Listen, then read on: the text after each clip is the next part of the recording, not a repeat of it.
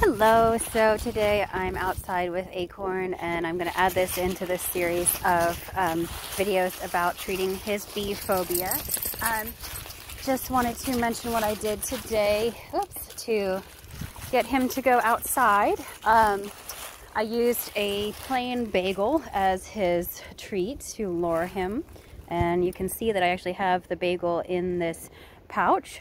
This is a Karen Pryor pouch by Terry Ryan, but you can also just use any pouch, or you can even use your pocket, but fanny packs work really well to hold your dog's treats. The reason I have that is not only to lure him through the door.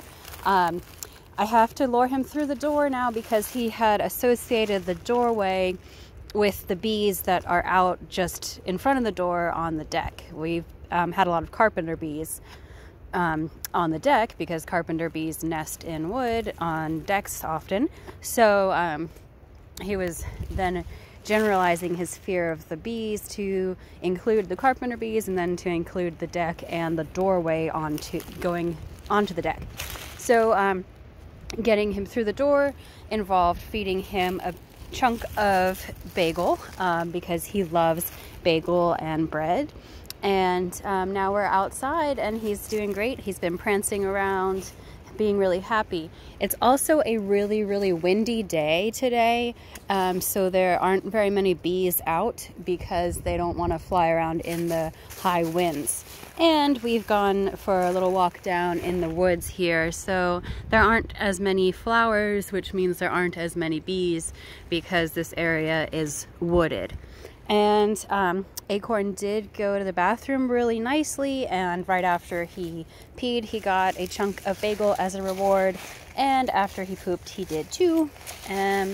So things are going well today, but like I said, I do still have a bunch of bagel. I brought a whole bagel, so I have plenty extra with me in case we run into any bees or anything else that might scare him. If he gets scared, I'll just feed him a bunch of bagel to get his mind off of the scary thing and to get him feeling good really quickly.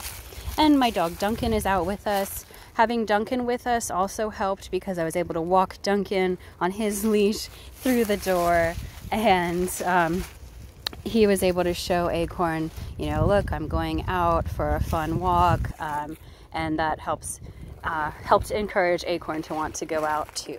So we're outside enjoying the day now, and so far haven't run into any bees, but I'm prepared if we do. And I kind of had to do this. This isn't like technically desensitization and counter conditioning per se, but practically, he did need to go out for a potty break, and so in order to make that happen, being prepared with my high value reward is what is working. And we'll also continue the real desensitization and counter conditioning inside in a calm environment by continuing to play those bee sounds and pair that with delicious food and petting. All right, just thought I'd give you this little update today.